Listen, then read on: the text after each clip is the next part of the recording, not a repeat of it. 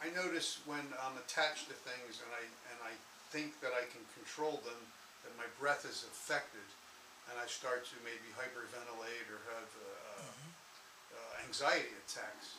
Yes. And even though I know mentally, I know that I'm in control of nothing, I still experience the anxiety, I believe. Yes.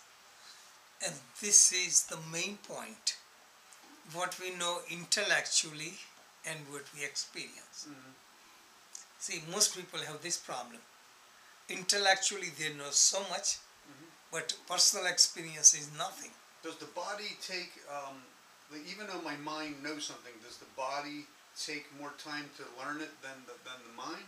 You know what I mean? Does the body follow the mind with the thought Yes, pattern? mind and body closely connected, Right. but mind is subtler and is the cause of the body. So the sanskaras, so just a connection of sanskaras, that whatever we think goes to our mind, and also it filters into the body. So all the sanskaras are stored in the body. Just I'm going a little bit sidetrack. So any experience you have, traumatic experience, they say is stored in the body tissue. But it's interjected or it's coming from the mind first. Right. So the sanskar, I gotta get this right. So the sanskara gets triggered, and then I'm experiencing it through the body. Right. Exactly. Okay. So even at that moment, if I'm realizing that I know that this is coming from me mentally, it's already been programmed for me to physically react.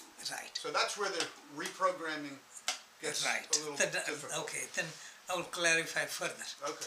So one thing, like all the traumatic scars are in the body. Right. They do deep tissue massage called rolfing.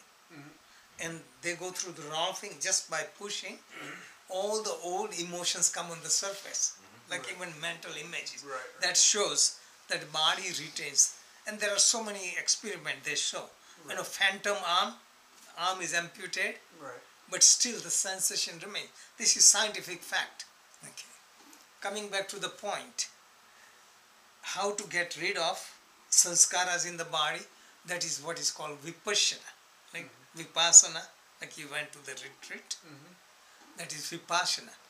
So I'm just simplifying and I explain the book, just essence of it, not the technique. But when you relax thoroughly or meditate, so you integrate your total being, your body, senses, mind, emotions, intellect, consciousness, all of them working together. When they work together, that means they exchange information from one to another. I'm just simplifying to understand the concept. So when you very relax, okay, and you are free from distraction of the world. Generally, if you are not relaxed, you cannot get connected with yourself. You know, all this cannot be integrated because you are reacting. You see something, you hear something, you know, think something. So all our energy goes in fighting the stimulation. But when you are meditating, you remove outside distraction. When you are in tune with yourself, that means all your faculties free from the world, body, energy or senses, mind, emotions, intellect, consciousness, everything is integrated.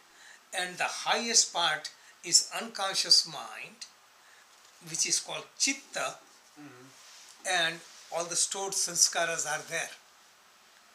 So when you relax, what happens? Naturally, all the sanskaras are trying to come down, and they come out. So it comes in the mind in the form of images, like people see different images, and they go, some of the memory of the past comes on the surface. Also at the ultimate level, it comes to the body, because ultimate manufactured is the body. All the things ultimately comes from unconscious mind to the mind to the body. So ultimately everything is stored in the body.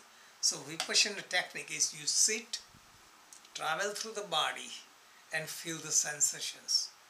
So the sensation you feel like here, you know, just take half an hour to scan the body.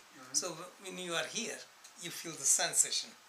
Heat, cold, expansion, contraction, whatever you feel, that is sanskara living. But if you don't know about it, you are not aware of it, you just something itches and you scratch, you don't So remove the sanskara sanskara. is leaving. Living, dissipating. Okay. So just like, bubbles, I explain the book. Right. Like air is trapped under water Right. and then The bubbles comes come in the up. bubbles and evaporate. So it goes out. And ultimate constitution we have is 5 elements: earth, water, fire, air and space. That very, very subtle elements. It's not like it's a microscopic level. So we are ultimately made of 5 elements. So we release the sanskara through 5 elements and through the mind. Where does the heart come into the picture? Physical heart doesn't come in the picture. They call spiritual heart in the middle of the chest. Okay. And heart is associated with feeling, emotion, devotion. So heart center, Anahata chakra, is in middle of chest, not on the left side. So overall, sanskaras are removed. Okay, so though we know it, until we remove the sanskaras, we are puppets. We think we are controlling, just like control any discipline. Right. No matter how much you control, you give up after a while. And the surrender, like surrender mantra we do, is the highest climax because you let go, like a higher power takes over. I am only instrument. Even if we say that and do that, still we have subtle control. We let go. Then comes total relaxation. So this is why sanskaras control, and then you get agitated because everything is interconnected. So that time in a capsule form I just brought the concept, make it clear. Thank you.